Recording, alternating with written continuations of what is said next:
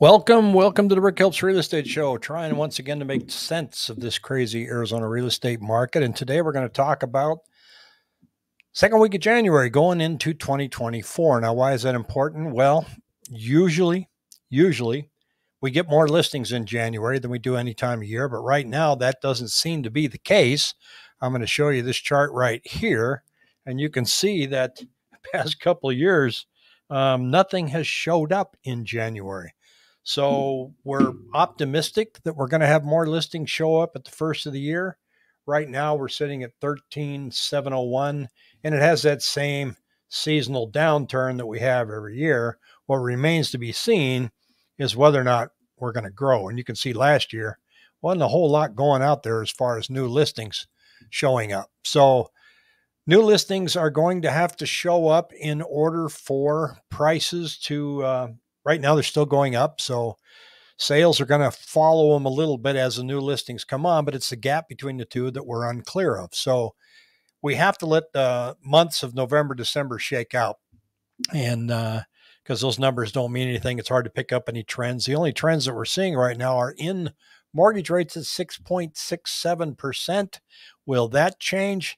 That's hard to tell. We're going to have a couple CPI readings coming along that'll tell us the direction of the Fed. Now, remember, the Fed hasn't changed anything.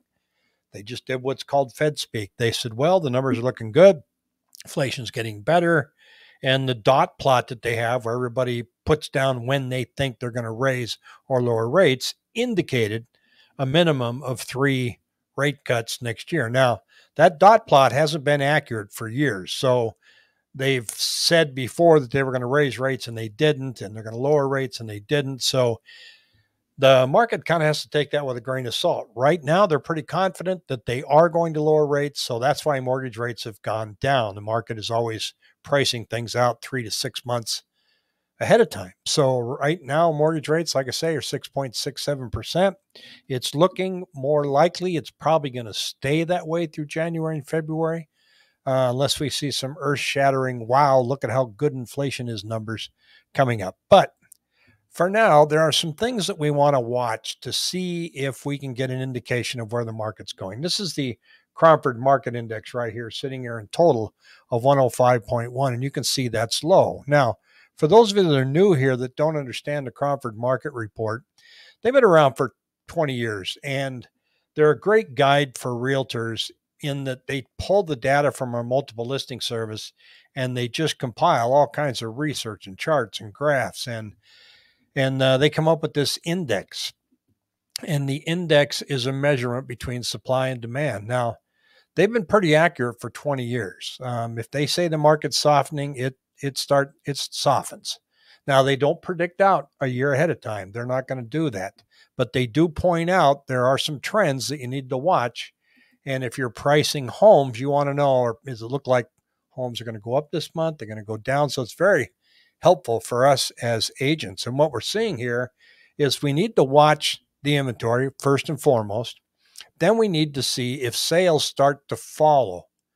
If inventory starts to climb, we're sitting here at dismally low numbers right now, showing a 7-day moving average here. You can see that we're down to 1,500 homes and only 1,600 homes listed, new listings. So pretty low. So I expect that to climb up. But this is listings under contract. So we're the brown line right here right now. So it's been steadily coming down since week 17. And it came down quite a bit in 2022 and bounced around up in 2021. So that's something we're going to want to follow. If listings come up and sales start to go with it, it'll tell you that there's no downward pricing pressure. Right now, real estate prices are going up, believe it or not, especially in Chandler. Look at this. Their CMI, their Cromford Market Index, is 166.3. A balanced market is anything around a seller's market's anything above 110. They're clearly above 110. The people that are in the buyer's market are down here, Queen Creek, Buckeye, and Maricopa, and Cave Creek, believe it or not. And the rest of these are what we call balanced up to here. And this is all seller's market, meaning it's easier for sellers than it is for buyers. And that's where we're at today.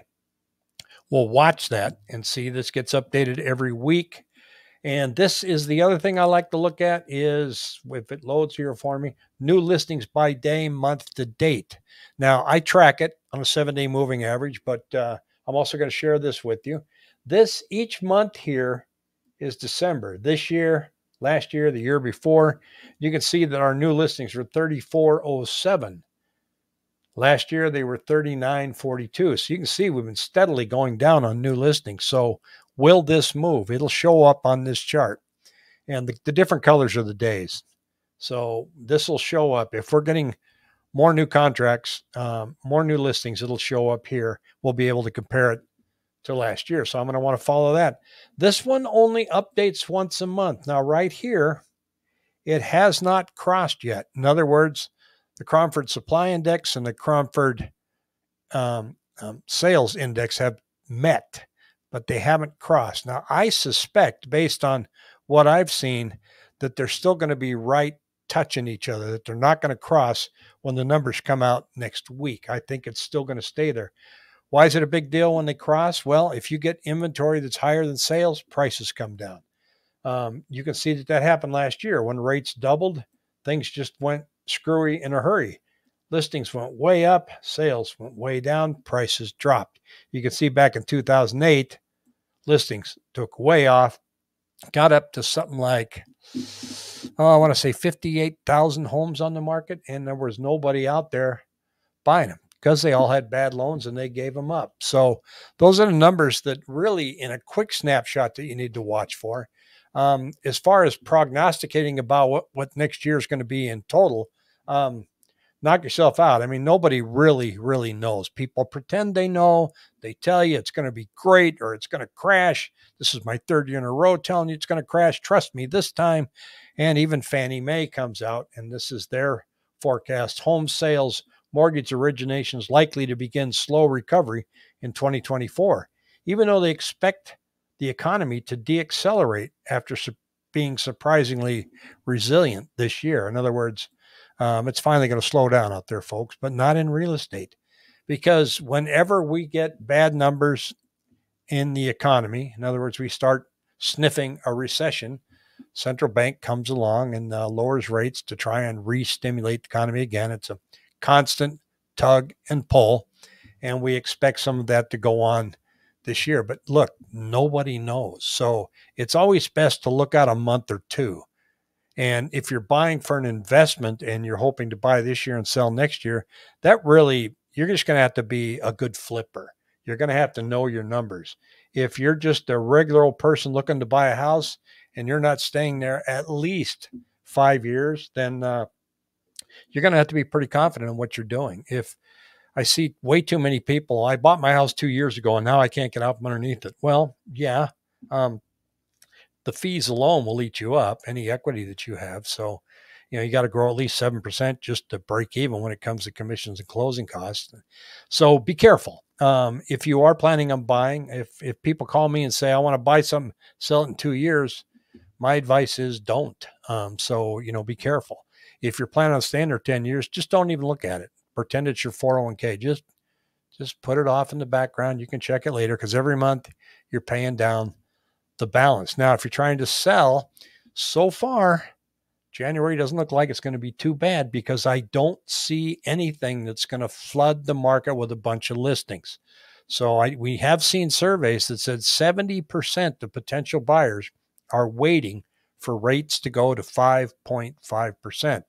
Is that on the radar for 2024? Who knows? You'll just have to continue watching the rates, see where they're going. I know I've lost $1 from time to time betting Pat on where rates are going, so I'm not going to stick my neck out again. I'm confident that rates in January and February are going to stay right where they're at now. I don't see anything that says, here we go, they're going to go down even further. So stay tuned. Do me a favor, smash that like button. And if you haven't subscribed, why not? Take care.